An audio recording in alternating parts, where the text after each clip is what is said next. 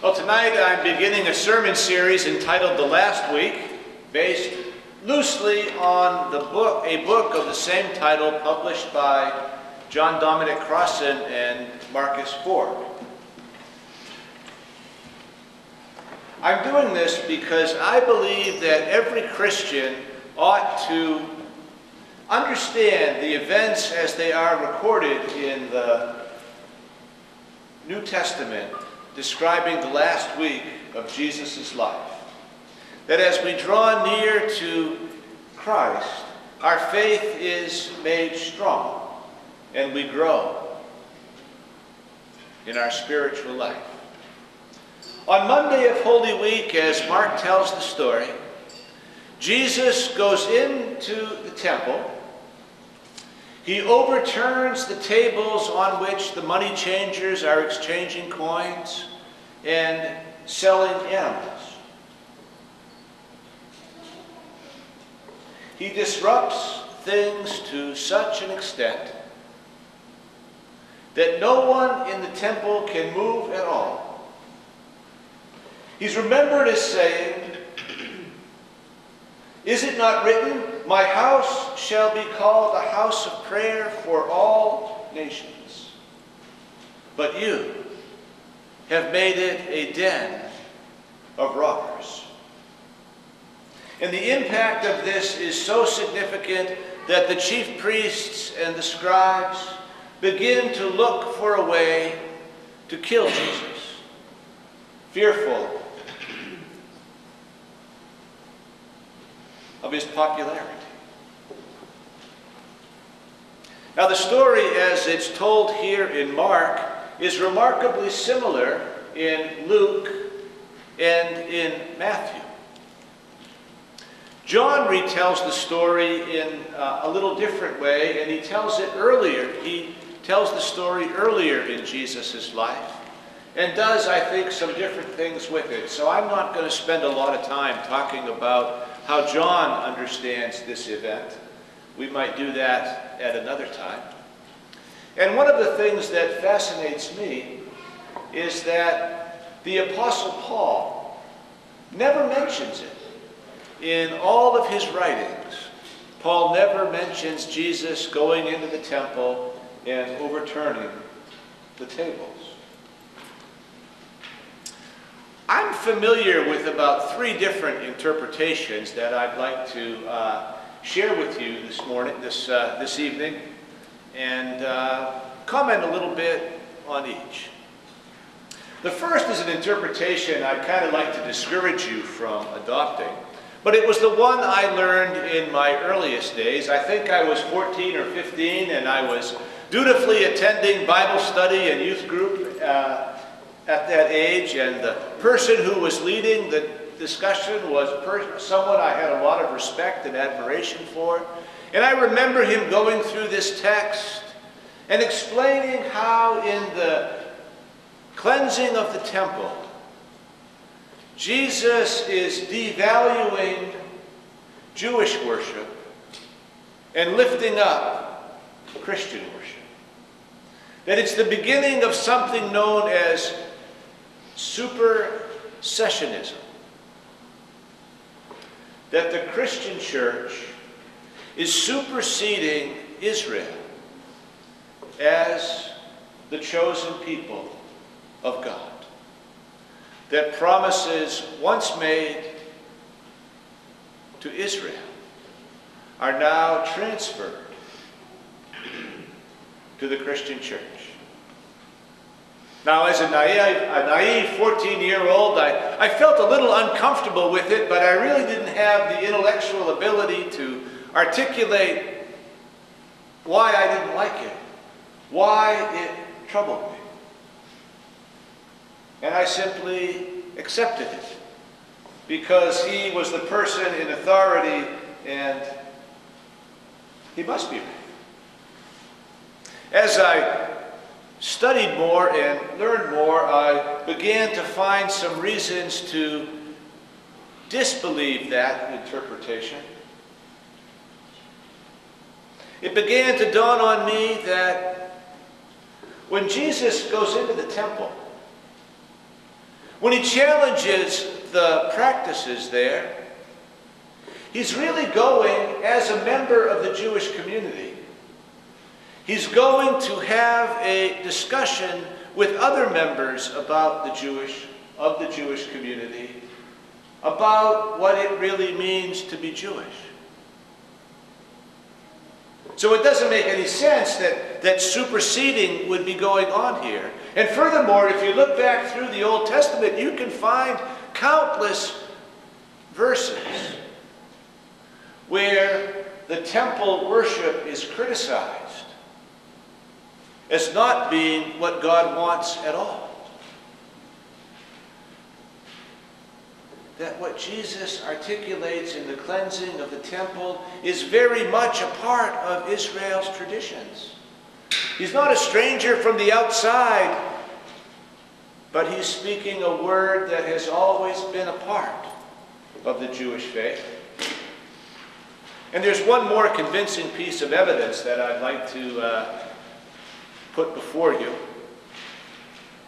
The changes that Jesus advocates are changes that are eventually adopted by the Jewish community as a whole. In 70 AD, when the Romans destroyed the temple, the system of sacrificial worship ends. They don't do it anymore. And most worship in the Jewish community has moved from the temple to the synagogue. And even if you go to a synagogue today, you will find a worship experience that is very similar to ours. Reading of the sacred text. An exploration of what those sacred texts mean in the conduct of life. So it doesn't make any sense that Jesus is superseding the Christian community in the place of the Jewish community. And I'd encourage you not to believe that and not to perpetuate that misunderstanding. Now, Christians and Jews do believe very different things about who Jesus is. And if you want to sit down and do some important reading, read the book of Romans. But you've got to read it from the beginning to the end to follow the argument. For there, Paul goes to great lengths to explain how it is that a consistent and faithful God could do all that he did with the people of Israel and do what he has done in the life of Jesus. And how there is no contradiction there. There is no superseding there. It's a long book and it's a hard argument to follow. But at the core of our biblical tradition, there is not a rejection of Israel. One of my favorite writers is, I tell you a story. Martin Buber was a great Jewish theologian. And one day he was lecturing a bunch of Christian bishops and Christian theologians, and they were talking about the similarities of our two faiths. And at the very end of the lecture, someone got up and said, but, we believe different things about Jesus. And Martin Buber acknowledged that, yes, that was true. And then he told this story. When Messiah comes, he says, the Jewish people will be filled with great joy, and they will greet their Messiah with delight, the one they've waited for generations.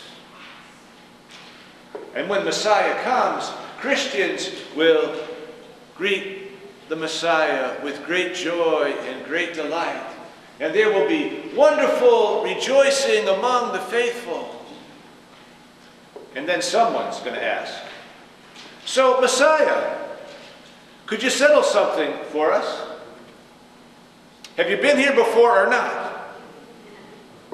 To which Martin Buber said with an impish grin, "If he's any kind of gentleman, he won't answer."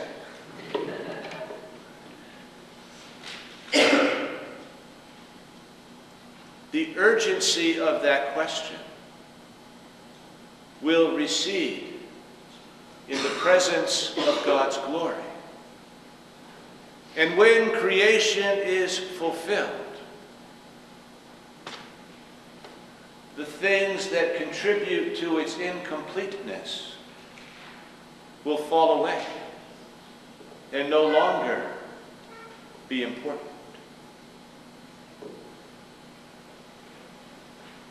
Well, the first interpretation of Jesus in the temple is the idea of supersession, of the Christian church superseding Israel. And I would encourage us not to think that way. The second interpretation is more of an economic one, and it's sort of like this, that the belief is that when they're changing the coins in the temple, they're doing it at an unjust rate of exchange. It was not lawful to make an offering to the temple with Roman coinage. The Roman coins had the image of the Caesar on them, and for a faithful Jewish person, that was idolatrous. "Thou shalt make no graven images" is one of the commandments. So in order to make a gift, you would be expected to take your Roman coin out of your pocket and exchange it for a Jewish coin. Some suggest that the exchange rate was not just and fair, that the temple leadership was taking advantage of the spiritual aspirations of a people by unfairly exchanging the coinage, and that the price of the animals for sale was far above market value. So Jesus is angry that the poor are being exploited. A similar twist on this is the idea that the tables themselves are located in one particular part of the temple. Now, the ancient temple is a huge building. It's not a little Baptist church on the corner.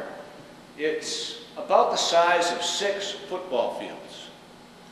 One of the wonders of the world. If you look at it, it dominates the whole city of Israel. And there was different sections reserved for different people. One of them is the court of the Gentiles. And it is the only place in that magnificent building where a non-Jewish person could go. And where it says, "This shall be a house of prayer for all people," is in the court of the Gentiles. Some scholars suggest that what Jesus is angry about is that the only place available to the Gentiles has been taken over by this enterprise. And Jesus is angry because it is exclusionary. It's saying there's no place for you. We've taken your place for something else. A second interpretation of this story should challenge us to be an inclusive people, to be thoughtful about how we use our space. Do we inadvertently push people out? Do we send words to those who are not affluent that they do not belong, that they do not have a place among us? And if we do, we should stop. The last interpretation I'd like to share with you, and one that kind of got me excited, comes directly from the book that I mentioned in the earlier part of this sermon. And Crossan and Borg suggest that we should look at the story of the cleansing of the temple in tandem with the story of Jesus' triumphal entry. You know, the one we read on Palm Sunday? And right in between those two stories is this story of a fig tree.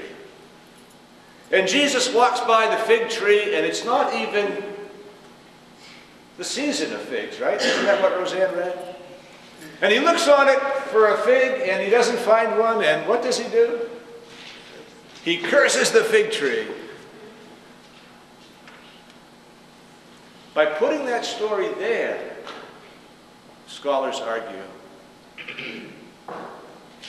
Mark is linking the triumphal entry to the cleansing of the temple, saying that what ought to be flowing from both institutions, the institution of government and the institution of the temple, is not coming. You see, when Jesus goes into the temple on the city on Palm Sunday, he's mocking the way an emperor would enter. They would come in with great pomposity to remind people that they had the power and that the people had to obey. And so when Jesus sneaks in on that Palm Sunday day, he's mocking that. He's protesting that. He's making fun of the empire. And from that experience, he goes directly to the temple, and he begins to mock and make fun of the religious institution. Because in his day, there were only two powers. There was the power of the empire, and there was the power of the temple. And both institutions were so embroiled in argument with one another and in the maelstrom of their conflict. The enduring things were lost. So when Jesus overturns the tables in the temple, he's asking us to focus on the things that matter most. That the worship of God should always be connected to the just behavior of God's people, and that if you sever that tie, you've done a horrible thing. Jesus is angry, according to this interpretation, because the tie has been severed between justice and the rituals of worship. I had an experience in my life in which ritual was disrupted because it lost its tie to justice. And it's a good story to share with you on a Sunday when we're celebrating our reconciling ministries. Every year we have annual conference, and preachers go off to annual conference, as we have for generations. I've had about 30 years, I think, of annual conference. And one of the most important things we do is ordain new preachers. And a part of what the ritual of ordaining them involves something we call the historic questions. That is, we're all asked the very questions that John Wesley asked all of his preachers since the beginning of the Methodist movement. I hope you forgive me, I have forgotten them. But there's one. And on that day, the bishop stood before the annual conference in all of his episcopal finery, and these 5 aspiring candidates for ordination stood before us as well. And the bishop began the ritual of asking the questions and was going through them, and he got to one that said, "Have you examined the doctrines of the United Methodist Church, and do you believe they are in harmony with the Scripture, and will you teach them?" Oh, it just warms my Methodist heart. And here were these 5 people, 3 of which said yes, and 2 said no. And they shook their head as they said no. And there was this hush that fell over the 1,000 or so people in the room. We're all dumbfounded and shocked. We didn't quite know what to do. And what do you do when you don't know what to do? You just keep doing stuff. So the bishop went on and asked the next question.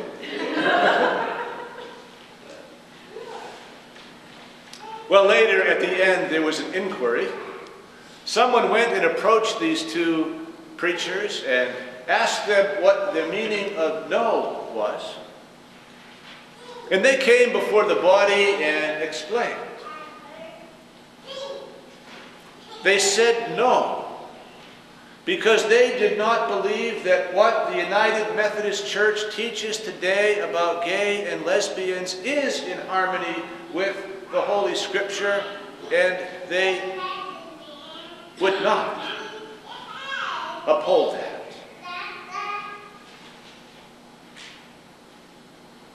We approved them and ordained them, and they are now faithful preachers of the gospel. Sometimes you got to disrupt ritual if it's severed from justice. And if we would be a faithful people to the living God, we will do what we can to make sure that this house of prayer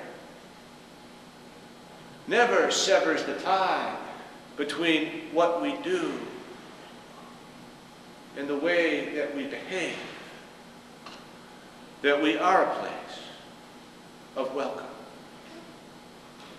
a place of welcome for all. Amen.